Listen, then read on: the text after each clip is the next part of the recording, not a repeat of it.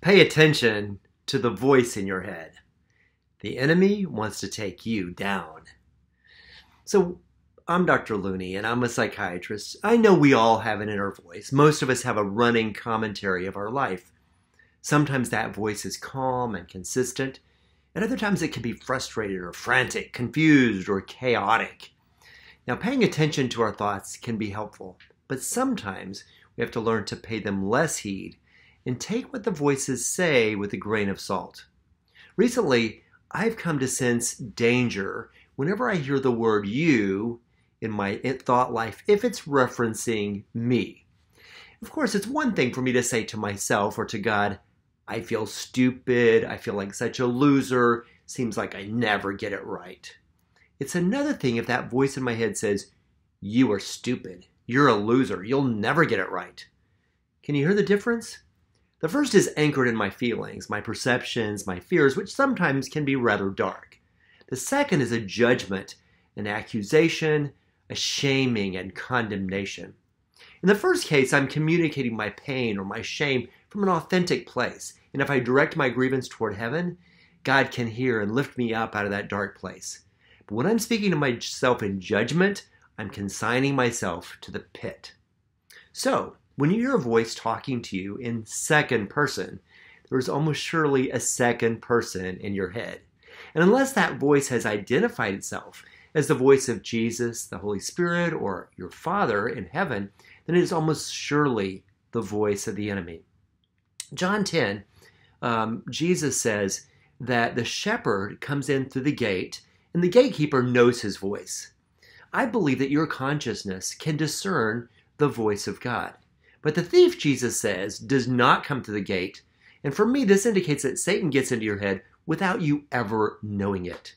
In this way, you're tempted to accept those thoughts as your own, even though they're coming straight from the pit of hell. And the thief, Jesus says, comes to kill, steal, and destroy. Think about it. All those negative accusations and condemnations are Satan's specialty. Scripture refers to him as the accuser of the brethren. You are worthless, he says. What were you thinking? That was so stupid. She doesn't care about you. You're never going to get it right. You're an idiot. Of course, he doesn't identify himself. He never says to me, Paul, this is Satan. You are a piece of shit. No, the serpent is more subtle than that. And what about the times that voice in your head is addressing you with a positive message in second person? Ooh, you're amazing. You're way better looking than she is. Nobody appreciates how talented you are. You deserve better than this. Someday you'll show them. You didn't do anything wrong. They took it the wrong way. He deserved what he got. They're just jealous of you. You should give them a piece of your mind. All of these messages that defend you or prop you up can lead to more alienation from others. Satan likes to tell us, you're a good person. They just don't understand. No one really cares about what you've been through. You're different than they are. You can't depend on anyone else. You're on your own. And those who struggle with self-destructive urges know that the voices get even worse. When you're depressed, those voices get more insistent, especially if we isolate and don't open up to others to confess what we're feeling. You can't go on like this, the voice might say. No one should have to put up with this. It's too much. It's never going to get better. Just end it. You're a burden. You bring everyone down. Everyone would be better off without you. Just do it. The voices get dark. And I'm telling you, you gotta learn to discern where they're coming from. When the voices in our heads talk trash about us, the remedy is to turn to what God says and let Him speak truth to our hearts through the words of Scripture. There's a beautiful song by Lauren Daigle. It's called You Say, and it does a great job of showing the power of turning to God and believing what He says. When the voices in my head are saying things about me that are negative and maybe true, God has a final say and He speaks truth. We should never let what is true speak louder than the truth. For instance, it's true that I am sexually perverse. The truth is that I am pure and perfect in Christ. I've been defeated in the past, but God is leading me in victory. The flesh and the spirit may always be in conflict, but I have peace with God through Jesus Christ. In my marriage, it's true that my wife Terry and I trigger each other and sometimes seem completely wrong for each other.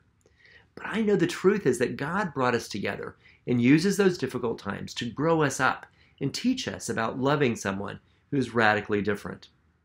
Of course, what the Lauren Daigle song does is to put what God says in the spotlight. When I put myself at the center of my attention and turn the spotlight back on myself and address myself as you, I see all of my considerable weaknesses or my strengths leading into the shame or pride. It's a big lose either way. But when I put God at the center, making him the focus of my thoughts, by using the word you to address him, I place him at the center of my consciousness and the center of my universe.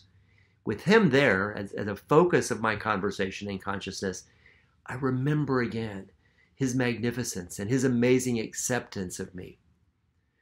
There are times, of course, I can sense him in nature or worship or in quiet times, but there are times when I have to anchor my thoughts in what he reveals about himself in Scripture, because in those times I can't feel or sense him or hear his voice. This is exactly what Jesus did when tempted in the wilderness.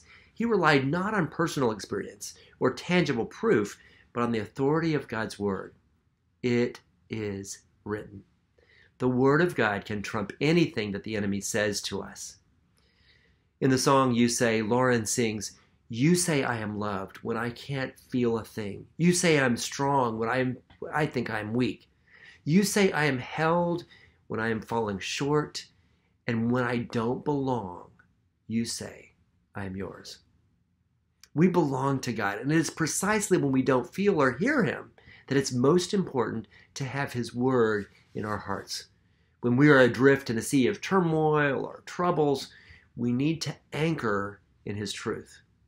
Or when, like Jesus, we're in a dry place, we're cut off from spiritual sustenance and starving for affirmation or affection, we must remind ourselves and the enemy that God is enough, that I won't stop worshiping, and that I will wait on him even when he seems to have vanished. So pay attention to what's happening between your ears. And if you hear the word you being applied to you, turn it around. Put your focus on God. Always make him the second person in your thought life. He is there for you. He cares for you. He loves you. And you can turn to him. I love you.